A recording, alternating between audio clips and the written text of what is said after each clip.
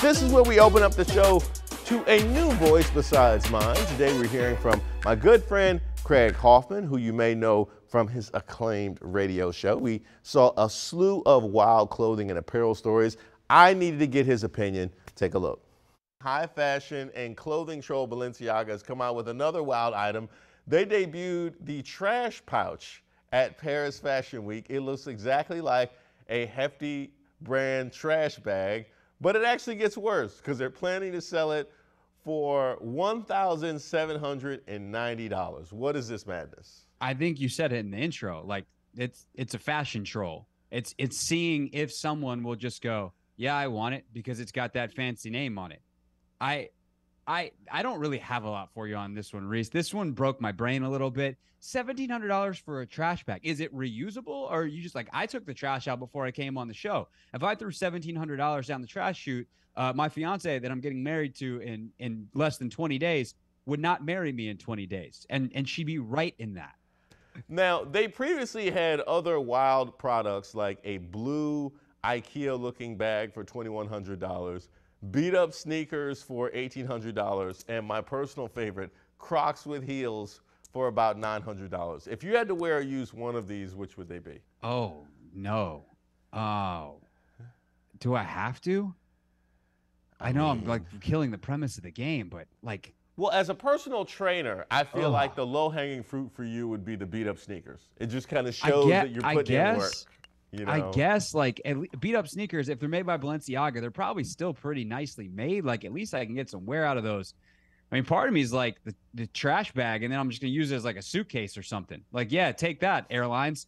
You guys are putting all kinds of restrictions and rules, and flights are getting canceled.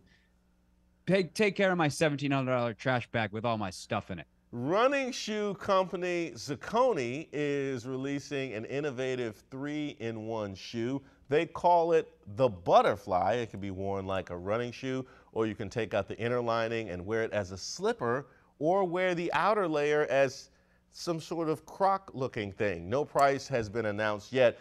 I know you're into fitness. Are you into this? I don't get it. First of all, I want to hate this way more than I do. Like it's not as hideous looking or as dumb as I want it to be. But I also don't get why the combo. Like I get the one shoe, I get the other.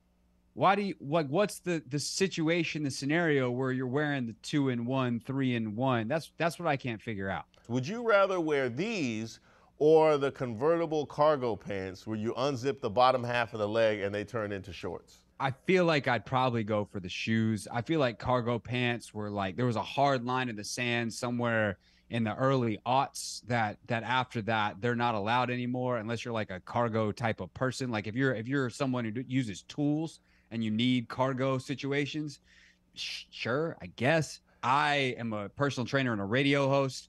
I don't use tools, so I think I'll just go with the shoes. See, I am a strong supporter and proponent, an activist, if you will, of the cargo pant. Because when we were children, Craig, they gave us the fanny pack, okay? They allowed us to put rocks and army men and transformers and whatever we wanted into the fanny pack. And then they just took the fanny pack away. They just decided, you know what, this is no longer socially acceptable. However, in my teens, we came with the cargo pants. So now all of a sudden I can put like a little spare lotion, couple of napkins, some money, whatever, baseball cards, whatever I want, I could just put right there in the cargo pant, and maybe something in case things went really well for me later on in the evening.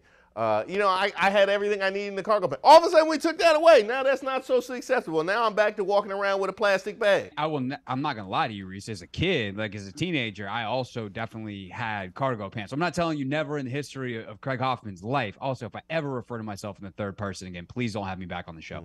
But never have I worn them? No, of course not. But Reese, the hip thing now, you got to get a crossbody bag. That's where it's at. We encourage all third-person references, by the way. We support it. And Craig Hoffman approves that.